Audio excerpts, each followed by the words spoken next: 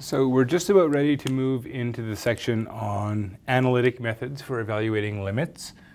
And those methods rely primarily on a number of properties, algebraic properties for limits, which are stated at the beginning of that section.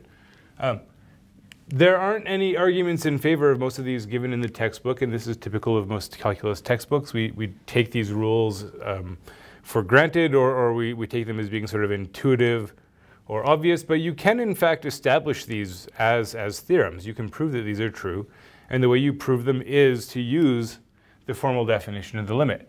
Since we've just gotten some practice working with that formal definition, I thought it might be worthwhile to see how you use it to establish a few of these basic facts. We'll do these easy ones. We'll do one that's a little bit more challenging, and we'll convince ourselves that with enough effort, or maybe by looking things up in a more advanced textbook, we might find proofs for all of the other properties.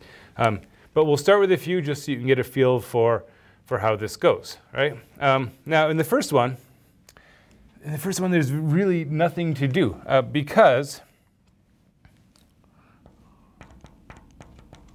given epsilon greater than 0, right? So here, your function is just a constant function, right? So basically this is saying that the limit of any constant function is that constant.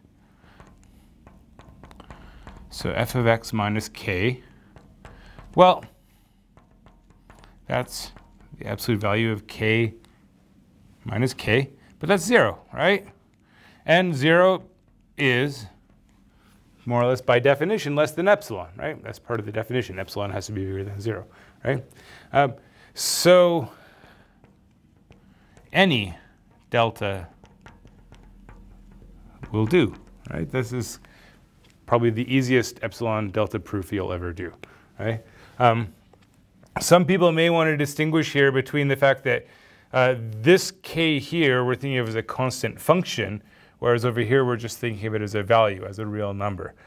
Generally, we don't really worry too much about making this distinction. Okay. Now, the next one, we just have the identity function, right? So here f of x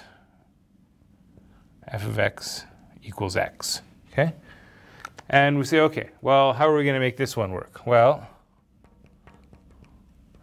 given epsilon greater than 0, what do we need? We need a delta.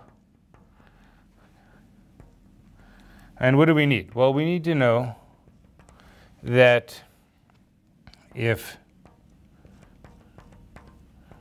x minus c is less than delta in absolute value, then f of x minus c, we want to show that's less than epsilon, right? But f of x is x.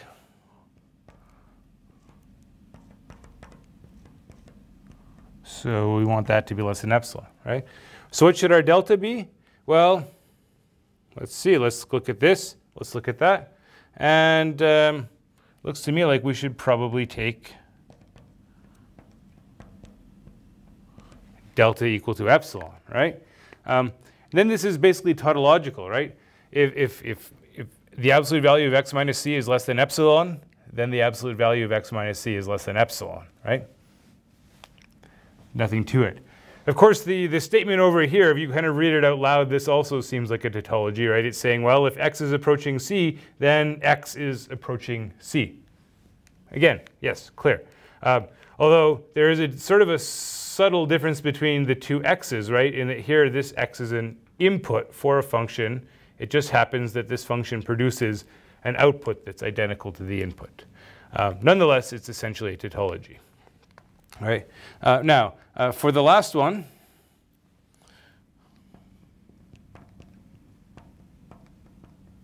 given epsilon greater than 0, well, let's see.